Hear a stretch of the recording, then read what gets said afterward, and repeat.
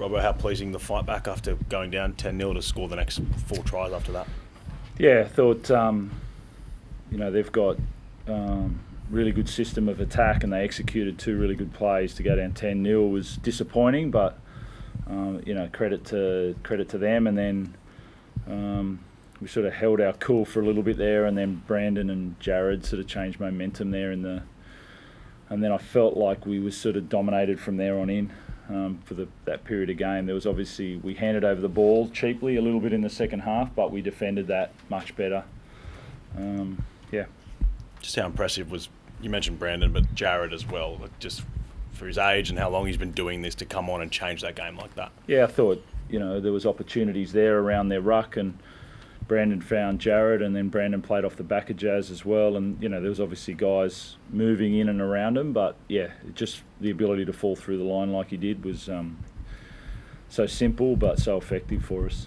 The decision to keep those 2 on the bench to start, mate, can you talk us through that, because it's a big call to make on 2 big players? I think Fletcher Baker has been going really, really well. Someone that no one really talks about, but I feel like I've been really happy with him holding up the middle, and Lindsay's obviously been really strong. Jaz's first game back after a long layoff since the 5 minutes he did at the World Cup, and then Brandon just crossed the line, and Terps has been doing a really good job setting it up. So I felt, I didn't think it was going to be one in the first 20 minutes. I wouldn't like to be 10-0 down, but confidence in those guys starting, but also knew the impact was coming. So can you feel the difference when someone like Jared comes on the field, because he does have that sort of presence? Yeah, definitely. I think they came on similar time. You could feel Brendan came on. He said to us straight away, "Let's start going through the middle," and then you felt that momentum. Jared falling through the line, Brendan off the back of it. Changed the way we played that period. Trent, there's a bit to unpack obviously in the last 15 minutes. Can we start with Joey's tackle on Isaiah Tass?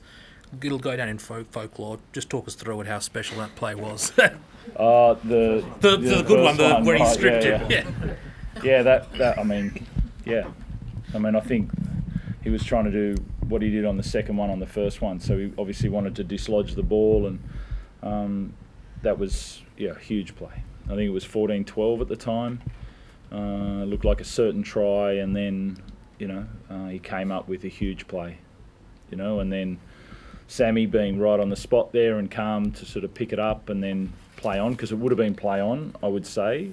I don't think it would have been a knock on from that play, and then to be able to pick it up and play on, that was a big play. Because I think you scored then the next set or 2 minutes later, and it was Jackson Bell. I think he scored 2 tonight against his old team. Very strong performance. How's he developed over the first few weeks? Yeah, I think he has developed. So I think he had a drop bomb, and then AJ scored on the outside of him within the first 10 or 15 minutes, and then he just dominated the carries, the catches, the tries after that. I felt like he had such a big game, had so many plays to make. They decided to kick down to him and test him, and he said, "I'm ready for it. Come on, keep coming, and I'm confident in my play, and I'll keep coming back at you." And I felt that was such a strong game from Jackson. And then let's get to that last tackle. How is Joey, and what did you make of that whole incident? I think he was trying to make the tackle that he made on Tass the play before. He was trying to knock it out, and he got it wrong. So I think that's enough. And then running in and and then everything that went on after that is what it is. How is he in terms of injury? Yeah, he's just got a split. I'd say he's cut open there, so I'd say he needs some stitches. I'd say there, but Not a refracture, or I'm hoping not. It blew up, but I'm hoping it's from the cut. Luke, did it feel like here we go again in that moment just after last year? No, you kind of expect it. There's always a lot of emotion when we play him. That happens all the time. So I didn't see it, but I don't think anyone really stepped over the line too much. It's always going to be a few little incidents. Trent, did you have any issue with the way it was cut open? I think Michael Cheekham was put in the bin for a punch. Did you have an issue with that? Because obviously it seemed like it... No, let's stay in the game. We've had enough of all the... you guys will want to open that up and make a big thing of that. It's been so negative this week from you guys, from our side. It's been so positive from the other side. Everyone thought they were going to win tonight. It's been so negative from guys having a go at Rads and Jazz and, you know, having a go at Sawali and Teddy and all that. It's been negative all week. And then we come out and play a game. So let's focus on the footy. You know, don't blow something small up to be from both sides. You know, there was a push and a shove and something that shouldn't happen and someone reacted poorly. So what? You know, stay on task, you know, talk about the game. Robert, what did you think of Cody Walker in the line with the Joey Manu incident? Like, we've seen them pulled up probably before with guys stopping in the line, but no, you were happy with the way it went tonight? But they knew that he wasn't trying to work to get around him and then he tried to play for it, you know, and that's been, the refs have made that really clear that they're not going to have guys playing for penalties there. You know, he wasn't going to move and then he saw him cut back in and then tried to, and that 100% the right call.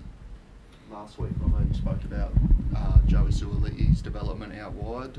We saw him, there was a try down his edge early, but he landed some great defensive reads and great shots. How have you seen that side of off without the ball develop for Joey at centre? Yeah, he's such a strong runner, but I see lots of development left in Joey. I feel like, you know, he's 3 games into playing NRL centre, so I feel like he's had a good start, but I know there's a lot more left in Joey. Does the week off come at a good time? Did you run out of questions there? I'm trying to be positive. You going to put your feet up for the week? That's yeah, it's a funny one having these buys in there. You know, obviously 3 games in, and I said I wanted a good start. We've been okay. You know, I feel like we've got better every game. But yeah, it's come at this time, so we'll go and probably.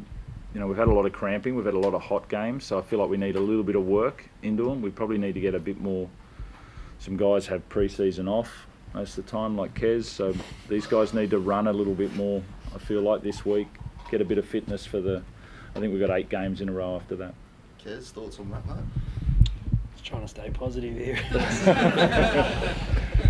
Just thinking about fitness now. 36 degrees on Sunday, we haven't been early. No, just a little bit of work. You know, with a little bit of work, a little bit of rest. Thanks.